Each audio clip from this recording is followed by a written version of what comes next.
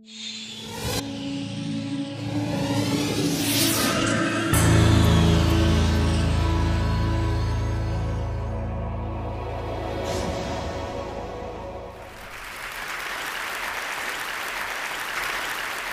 and gentlemen, I present to you the human genome. Chromosome 1, top left, bottom right are the sex chromosomes.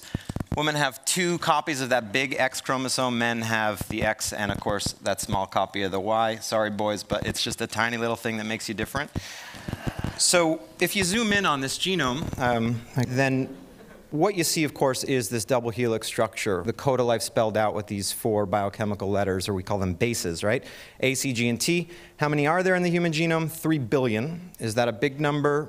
Well, everybody can throw around big numbers, but in fact, if I were to place 1 base on each pixel of this 1280 by 800 resolution screen, we would need 3,000 screens to take a look at the genome. So it's really quite big. And perhaps because of its size, a group of people, all by the way with Y chromosomes, decided that they would want to sequence it. And so 15 years actually, and about $4 billion later, the genome was sequenced and published. In 2003, the final version was published, and they keep working on it. That was all done on a machine that looks like this. It costs about $1 for each base, very slow way of doing it. Well, folks, I'm here to tell you that the world has completely changed, and none of you know about it. So now what we do is we take a genome, we make maybe 50 copies of it, we cut all those copies up into little 50 base reads, and then we sequence them massively parallel. And then we bring that into software, and we reassemble it, and we tell you what the story is. And so just to give you a picture of what this looks like, the Human Genome Project, 3 gigabases, right?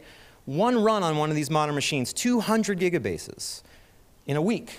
And that 200 is going to change to 600 this summer, and there's no sign of this pace slowing. So the price of a base, to sequence a base, has fallen 100 million times. That's the equivalent of you filling up your car with gas in 1998, waiting until 2011, and now you can drive to Jupiter and back twice. World population, PC placements, the archive of all the medical literature, Moore's Law, the old way of sequencing, and here's all the new stuff. Guys, this is a log scale. You don't typically see lines that go up like that, right? So the worldwide capacity to sequence human genomes is something like 50 to 100,000 human genomes this year. And we know this based on the machines that are being placed. This is expected to double, triple, or maybe quadruple year over year for the foreseeable future. In fact, there's one lab in particular that represents 20% of all of that capacity. It's called the Beijing Genomics Institute. The Chinese are absolutely winning this race to the new moon, by the way. What does this mean for medicine? So a woman, age 37, she presents with stage 2 estrogen receptor positive breast cancer. She is treated with surgery, chemotherapy, and radiation. She goes home.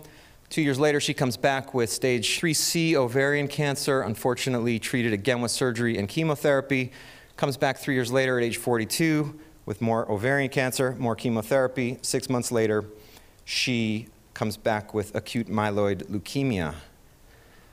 She goes into respiratory failure and dies 8 days later. So first, the way in which this woman was treated in as little as 10 years will look like bloodletting.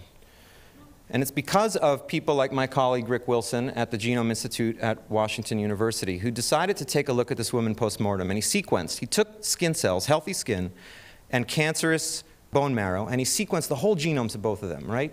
In a couple weeks, no big deal, right? And then he compared those 2 genomes in software, and what he found, among other things, was a deletion, a 2,000 base deletion across 3 billion bases, right? In a particular gene called TP53, if you have this deleterious mutation in this gene, you're 90% likely to get cancer in your life.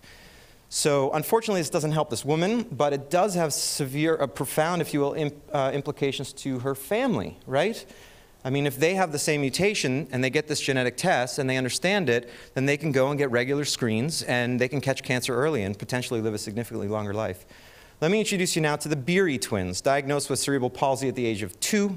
Their mom is a very brave woman who didn't believe it. The symptoms weren't matching up, and through some heroic efforts and a lot of internet searching, she was able to convince the medical community that in fact they had something else. What they had was DOPA responsive dystonia. And so they were given L-DOPA, And their symptoms did improve, but they weren't totally asymptomatic. Significant problems remained. Turns out the gentleman in this picture is a guy named Joe Beery, who was lucky enough to be the CIO of a company called Life Technologies. They're one of the 2 companies that makes these massive whole genome sequencing tools. And so what he did was he got his kids sequenced, and what they found was a series of mutations in a gene called SPR, which is responsible for producing serotonin, among other things. So on top of L-DOPA, they gave these kids a serotonin precursor drug, and they're effectively normal now. Guys, this would never have happened without whole genome sequencing. And at the time, this was a few years ago, it cost $100,000. Today, it's $10,000. Next year, it's $1,000. The year after, it's $100, give or take a year. That's how fast this is moving. So here's little Nick. Likes Batman and squirt guns. And turns out Nick shows up at the Children's Hospital with this distended belly, like a famine victim. And it's not that he's not eating. It's that when he eats, his intestine basically opens up and feces spill out into his gut. So 100 surgeries later, right, he looks at his mom and says, "Mom, please pray for me. I'm in so much pain." His pediatrician happens to have a background in clinical genetics, and he has no idea what's going on, but he says, let's get this kid's genome sequenced. And what they find is a single point mutation in a gene responsible for controlling programmed cell death. So the theory is that he's having some immunological reaction to what's going on, to the food, essentially, right? And that's a natural reaction which causes some programmed cell death, but the gene that regulates that down is broken. And so this informs, among other things, of course, a treatment for bone marrow transplant, which he undertakes, and after 9 months of grueling recovery, he's now eating steak with A1 sauce. The prospect of using the genome as a universal diagnostic is upon us today. Today, it's here. And what it means for all of us is that everybody in this room could live an extra 5, 10, 20 years just because of this one thing, which is a fantastic story. Unless you think about humanity's footprint on the planet and our ability to keep up food production. So it turns out that the very same technology is also being used to grow new lines of corn, wheat, soybean, and other crops that are highly tolerant of drought, of flood, of pests and pesticides. Now look, as long as we continue to increase the population, we're going to have to continue to grow and eat genetically modified foods. And that's the only position that I'll take today. Unless there's anybody in the audience that would like to volunteer to stop eating. None. Not one. This is a typewriter, a staple of every desktop for decades, right? And in fact, the typewriter was essentially deleted by this thing. And then more general versions of word processors came about. But ultimately, it was a disruption on top of a disruption. It was Bob Metcalfe inventing the Ethernet and the connection of all these computers that fundamentally changed everything, right? And suddenly we had Netscape, and we had Yahoo, and we had, indeed, the entire dot-com bubble. Not to worry, though, that was quickly rescued by the iPod, Facebook, and indeed, Angry Birds. Look. This is where we are today. This is the genomic revolution today. This is where we are, okay? So what I'd like for you to consider is, what does it mean when these dots don't represent the individual bases of your genome, but the connected genomes all across the planet? So I just recently had to buy life insurance, and I was required to answer, A, I have never had a genetic test, B, I've had one, here you go, and C, I've had one, and I'm not telling. Thankfully, I was able to answer A, and I say that honestly in case my life insurance agent is listening. But what would have happened if I had said C? Consumer applications for genomics, they will flourish. Want to see whether you're genetically compatible with your girlfriend? Sure. DNA sequencing on your iPhone, there's an app for that. Personalized genomic massage, anyone?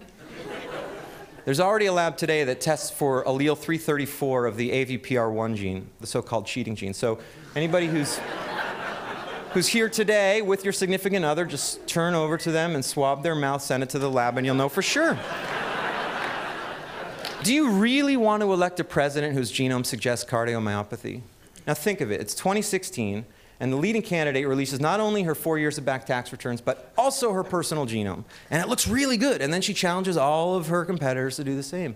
Do you think that's not going to happen? Do you think it would have helped John McCain? How many people in the audience have the last name Resnick, like me? Raise your hand. Anybody? Nobody. Typically, there's one or two. So my father's father was one of 10 Resnick brothers. They all hated each other, right? And they all moved to different parts of the planet. And so it's likely that I'm related to every Resnick that I ever meet, but I don't know. So imagine if my genome were de-identified, sitting in software, right? And a third cousin's genome was also sitting there, and there was software that could compare these two and make these associations. Not hard to imagine. My company has software that does this right now. And so imagine one more thing that software is able to ask both parties for mutual consent.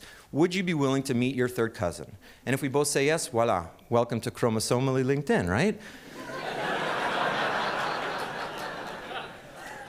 Now, this is probably a good thing, right? Bigger clan gatherings and so on, but maybe it's a bad thing as well. How many fathers in the room? Raise your hands. Okay, so it just turns, experts think that 1 to 3% of you are not actually the father of your child. Look.